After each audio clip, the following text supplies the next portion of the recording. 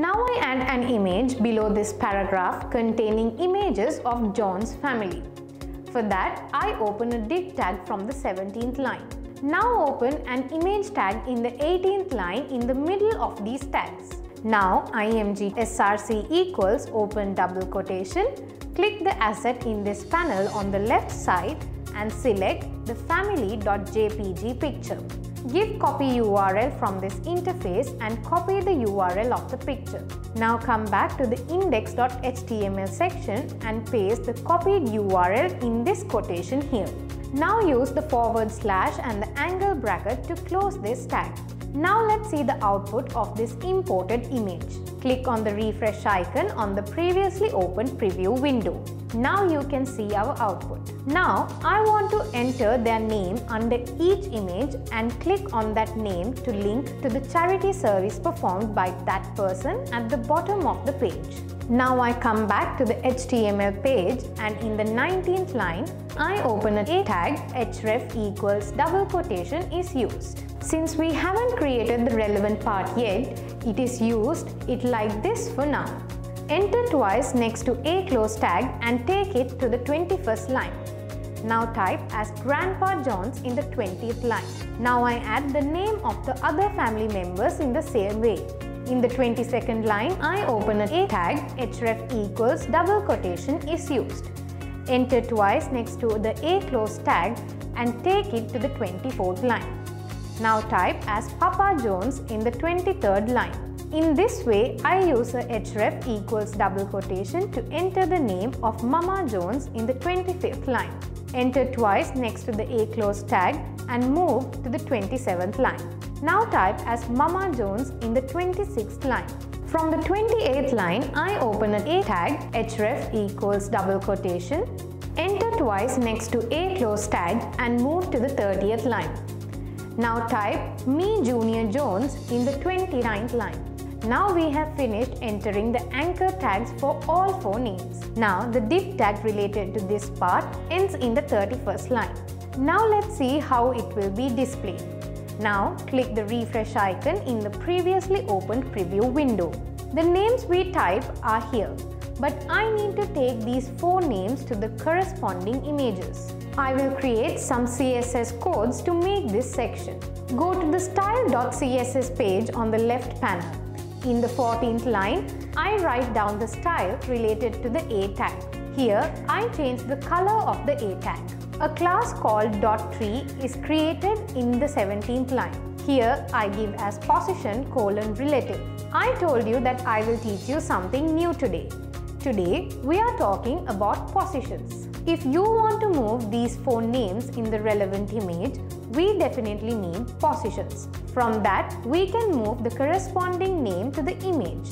There are several types of positionings. Here, I use a relative position.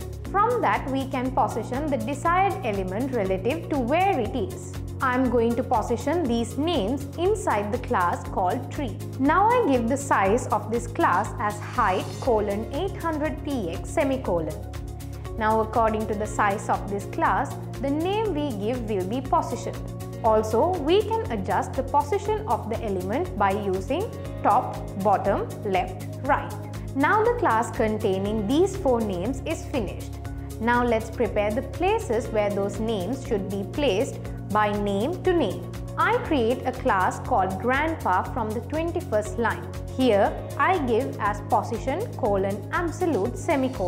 I told you earlier that there are several types of positions. So earlier, we used the relative position. Now I'm using the absolute type. We can create an element of this type in such a way that it overlaps. Now I adjust the width of this section. Now it is given how much the element should be from the upper part. Next, it is given how much to the right side. Now I have prepared the position of the word Grandpa John's. Now in the 27th line, let's create a class corresponding to the position where the word Papa John's is positioned. The class called .father is created from this line. Here it is given as position:absolute:. This word is also given in the corresponding value for width, top, left so that it could be positioned. From the 33rd line, I create the class related to the word called Mama John's. I will name that class as .mom. In the 34th line, it is given as position, colon, absolute, semicolon. As before, I enter the values of width, top, left related to these words in the lines. Now in the 39th line, create the class related to the word Junior Johns. I will name that class as .kids. In the 40th line, it is given as position, colon, absolute, semicolon. As before, I enter the values of width, top, right related to these words in these lines. Now I have finished creating the class related to these words, and now we will assign the created class to the div tag and the anchor tag we have created before. Now I go to the index page. In the 17th line, we assign the tree class we created to the div tag we created. Now let's assign the created class to the anchor tags as well. First, to the anchor tag in the 19th line, I assign the class called grandpa as class equals double quotation grandpa inside it. To the anchor tag in the 22nd line, I will assign the class we created called father. In the 25th line, assign the class named mom to the anchor tag. The class named kid is assigned to the anchor tag in the 28th line. Now we have finished assigning these classes. Now let's see if these names are correctly positioned. Click the refresh icon in the previously opened preview window.